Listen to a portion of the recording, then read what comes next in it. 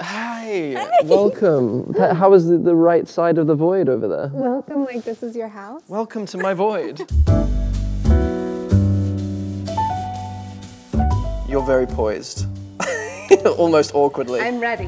When did we first meet? Do you remember when we actually first met? Yeah, Because we didn't have any scenes together, obviously, in that film, The Social Network. You and Jesse were so busy on that movie, and I was obviously in for 4 seconds. And I remember sitting down with you guys when you were having lunch one day, and you asked me loads of questions. Did I? And you were really nice. Was I? Yeah. Everything's And Jesse shifted. didn't acknowledge me. He was probably in character. He was probably overwhelmed by my beauty. By your beauty, yes. Yeah.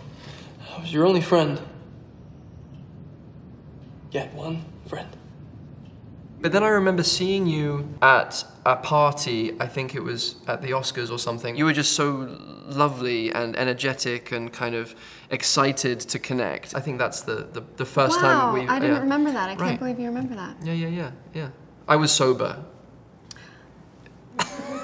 There's no insinuation. Feels like there was. There's no implication that I'm making. That was when, like, Mark Townsend, who's here and does my hair, used to put pieces of hair in my hair, you know, to make it look full. Right. And at those parties, I'd probably get a little drunk and then just, like, take them out and put them in people's pockets, like men's jacket pockets, because they're so annoying, and it just, like, find a place to put them. But why men's jackets pockets? Because they're so available. Oh, okay, rather than, like, doing some weird floor. kind of thing of, like, I'm gonna get him in trouble with his lady friend later. No. Whose hair is this? No, it would be like, can you hold this for me? I'll get it later, and then I'd forget.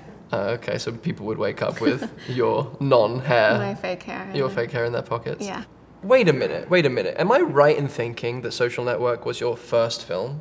Yes. That's crazy. Did you come in nervous, or did you come in kind of just open? What was No, I was so nervous. You know, like, before you shoot anything, I like, don't sleep, and you kind of, like, that hollow, nervous, shaky feeling. Yeah. It was the best. So funny, so this is a weird story. I probably shouldn't say this. Say it. I was accidentally brought into Justin Timberlake of stage screen and pop star fame. I was brought into his trailer accidentally, and I was like, this isn't my trailer. And I saw some of his homework, like a board with like cue cards and like some of his like internal choices and substitutions and like... And you were like, oh no, I should leave, but you didn't. You read all of it. I was like, oh, I must leave, and as I leave, I must let my eyes linger for as long as possible as I leave, because, I mean, of course, because it's like, it's just there, and thank God it wasn't anything bad. It was only kind of cool. That is fucked up. I know, I'm a really bad person, actually, in retrospect. I can't believe you did that. There was one thing I was like, oh, that's so cool. Like, what an amazing moment that I get to, like, because I admire Justin so much, and like as a pop star and as like a musician and a dancer and just like a creative person. I'm just so fascinated by all actors' processes. And human. And it was, thank you. Oh, I've gone on a roller coaster you just took me on. You shamed me, and then you were excited for me, and then you've accepted my humanity. I'm a woman. Yeah, you are. Just realized something in real time. Did you realize it at the same time? I think maybe I did. Is it that we both worked with people who are directing us and are also performers?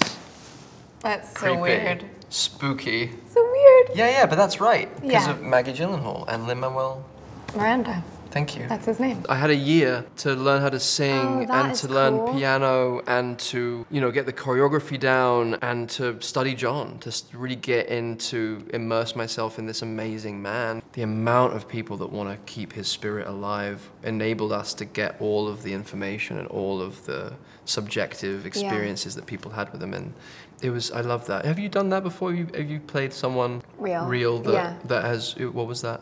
I did a film called Our Friend, and I played a woman who lived in this really small town in Alabama, and we shot the movie in the town, and everyone knew her, and like every single shop owner and restaurant, and they'd say she sat here, and she would order this. She was a special woman. Yeah, she was just like a sparkle. We were all messed up. You saw us.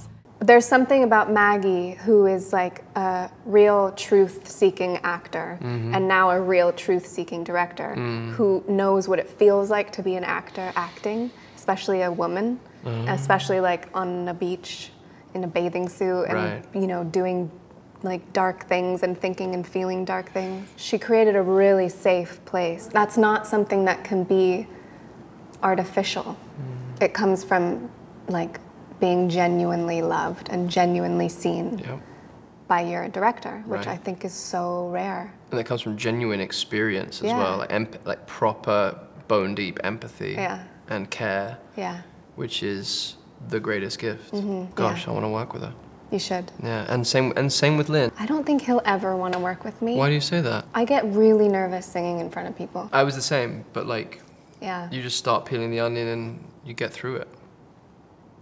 You're like, no, I don't want to do it. I don't want to peel the onion. I don't want to be an onion. This is the life of bo bo bo bo. This is the life of bo bo bo bo. This is the life of bo bo bo bo. Like, this is a maybe more personal question, but like how you have to have such good boundaries in your life and with an audience in order to carry on being naked on screen, whether it's literal or otherwise. Like that is such a, and I know it's something that I think about all the time, to keep myself sacred, to keep my life sacred, so that I can feel free to go and carry on giving myself to my work. Well, it takes a lot to be private now, like so much effort every day.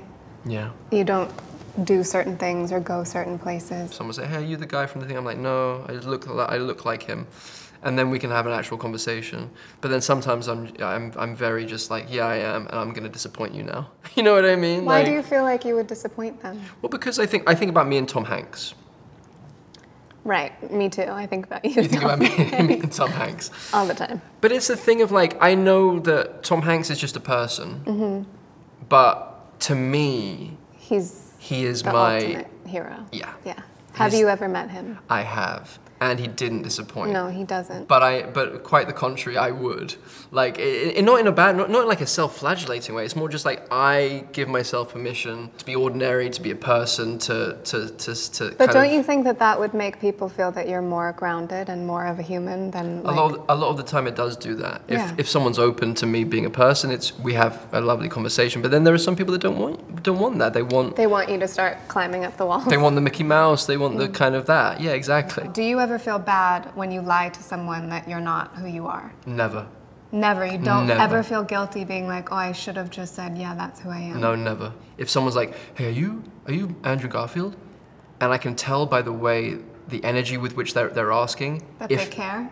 If I am the Andrew Garfield that they're looking for, or if they're actually asking if I'm me. Does that make sense? Like, I'm me. Yeah. And then there's this thing, Andrew Garfield, that people can get agitated about or kind of like excited about. And if they're asking in that way, I'm like, no, I'm not that. So actually, I don't feel like I'm lying. Yeah. But if someone comes up to me and I can feel that they're just going to ask me about something I've done or like say thank you for a film that they liked, if it's like, hey, you Andrew Garfield? I'll be like, yes. And then they'll be like, hey, I liked that gate. As if I was a blacksmith in the village, and it's like, hey, are you the blacksmith? If it's that energy, I'm like, yeah, I'm the blacksmith. And then they're like, hey, I really liked that gate that you made on the edge of town. It's got a nice hinge, doesn't squeak. Yeah. It's good upkeep. Great gate. Thank you for that gate. I'm like, that's made my day because I put a lot of work into that gate and I like it too. So thanks, man. Do you ever lie and say, no, I'm not Andrew Garfield?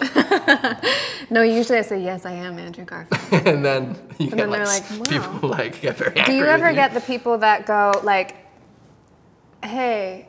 Where do I know you from? What do I know you from? And you're like, I don't know. Here's my CV. Well, what have you been in?